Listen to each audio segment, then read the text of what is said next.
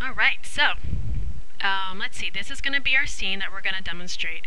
And the first thing I like to look at is the outliner. When I look at the outliner, I just want to make sure everything's properly labeled. And I also want to make sure if anything's groups or anything like that.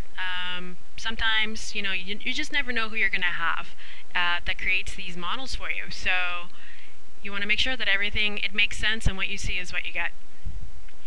Alright, so the first thing we need to do is basically set this up so that we can create the turntable look, which means that we're going to make this turntable revolve. So this is going to require a little bit of animation. Let's see. So let's go ahead and take a look at our timeline at the bottom. And basically, so far we only have 24 frames. That isn't very much. That means that our turntable, when this thing goes around 360 degrees, it's going to be really fast. 24 frames is basically like a second, so it's not enough time. So I usually like to go up to 360 degrees, or I'm sorry, frames. So I change that value down here to 360. So this is going to be a nice number. That means that every degree that this thing's going to turn, it's going to give me a frame, and then it's going to turn 1 degree. So at the end I'm going to have 360 degrees as well as 360 frames. Alright, so let's go ahead and select all of our objects. And what we're going to do is do a Control G, and this is going to create a group. As you can see in the outliner, we now have something called Group 1. You can also see that there's a manipulator at the center, so it's basically going to revolve around that area here, and that everything's basically selected.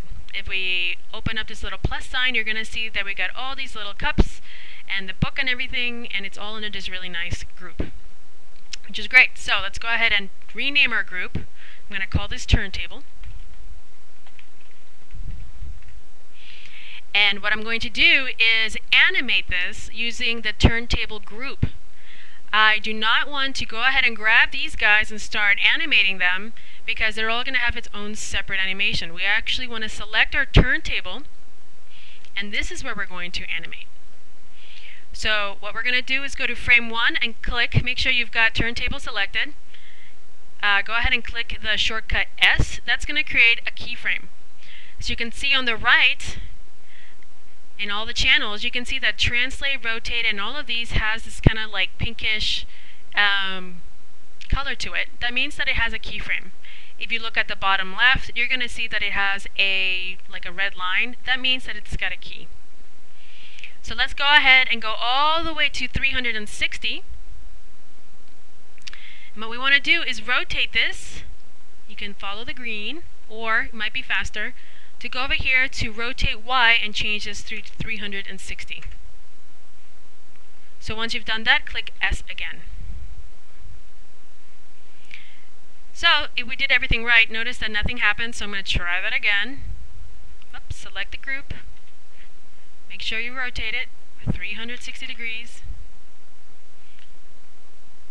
Click S. Double check to make sure you got a little red line right there under 360.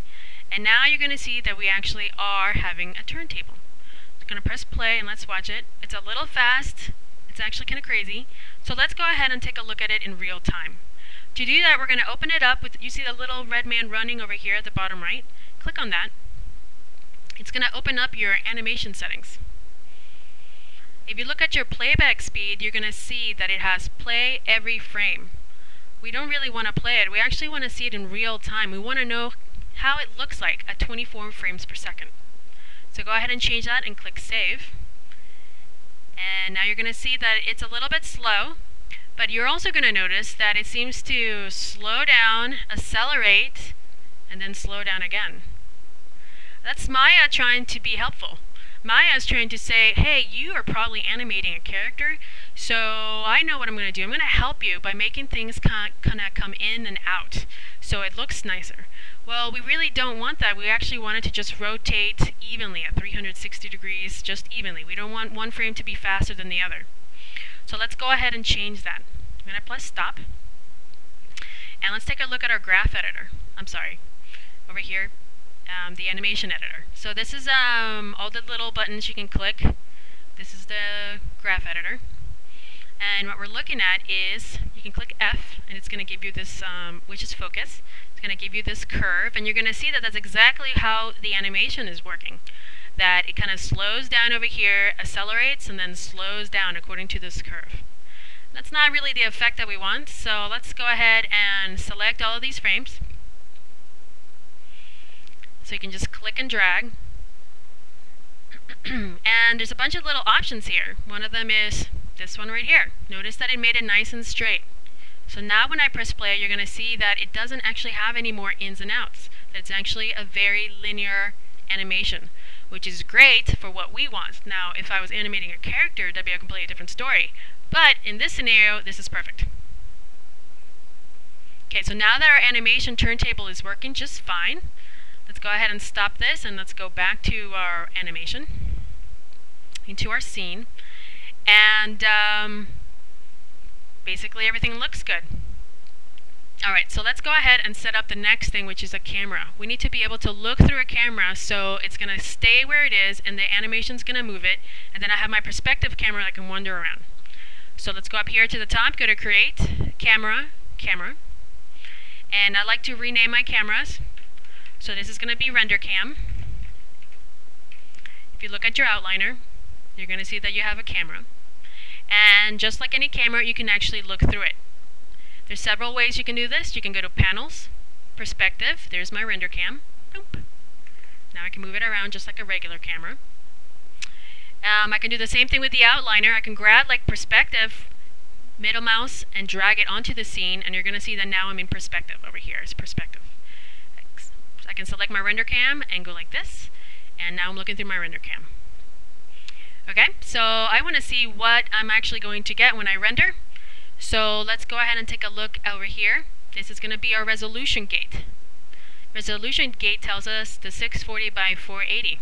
We're going to look at that later, how we can change that, but right now I can now see exactly what I'm going to render. Whatever's happening inside this box, it's going to render. Alright, so next we're going to set up our camera. This is going to be our render cam, and basically what I want to see is my objects and how do they look like in front of this camera. So notice that there's something a little weird going on. Notice that my objects are actually not centered. If you look at my cup, which is basically here in the center, notice how much it moves around. The reason why is because the turntable has its manipulator. Its manipulator is actually to the left of the object. So if I take a look at my perspective view and look from above, you can see that it's actually placed it over here. So to change it, I just have to click D, and the manipulator can be changed, and I can actually move it around. Now notice that it doesn't really affect anything else. It just affects that particular turntable. So let's go to the top view. We can modify center the pivot. So again, it's up here, modify center pivot, and that's going to actually look at the whole area and then center it. Let's see what happens. Click play, and that looks a lot better. The cup is basically staying in the center, the objects are revolving around the center, everything's working.